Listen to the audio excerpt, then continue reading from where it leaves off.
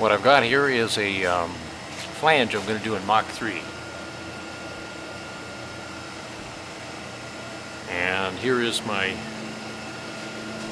stock that I'm going to cut out, and that's for the exhaust. It's a piece of 1/2-inch stainless steel. I'm going to make a flange for an adapter so I can run this engine in my shop. So I'm going to give it a start, and we'll start making some chips and cutting it out.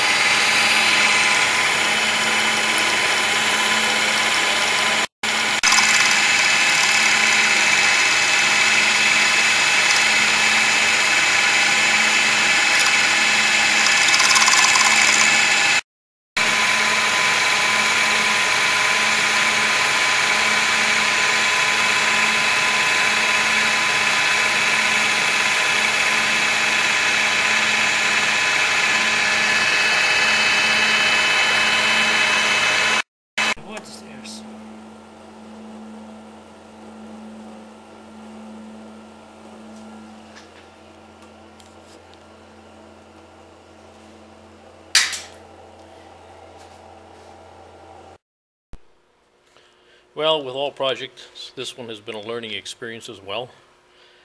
This is what the intent was, is just to be able to put that in there. I'm going to TIG weld it on the inside. It's only temporary.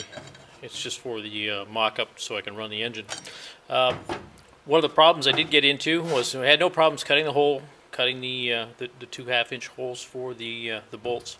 The issue we got into was when we started to cut the outside, I didn't have a lot of clearance from the screws I was using to mount the stock onto the substrate, and I was feeding it at 6 inches a minute. Of course, the cutter came around and hit the screw while it was more loading, and it snapped the bit off.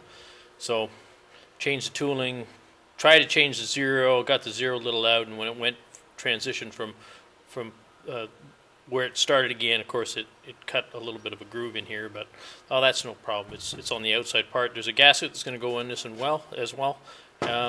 That's the back side of it. The stock wasn't entirely flat. You can see it. I put it on a sanding block just to see how far it's out. But again, gasket's going to be used on it.